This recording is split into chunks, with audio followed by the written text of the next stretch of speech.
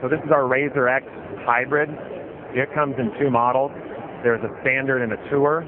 Tour model being a little smaller, heel to toe and front to back.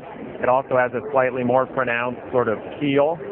The inspiration for this hybrid was really drawn from Phil Mickelson, and a year ago we made him a hybrid, a prototype specifically for him for needs that he had.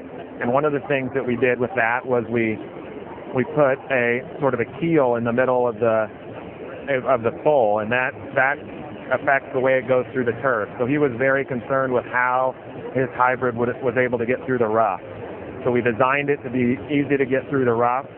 The footprint's a little smaller to also help it get through the rough. You've got a little less leading edge. And so far we've had really good tour acceptance with this hybrid. The other thing about these hybrids is they're available with the irons in what we call a Y set, or a combo set. So you can mix hybrids in or replace your long irons with hybrids, which is a great option for a lot of players.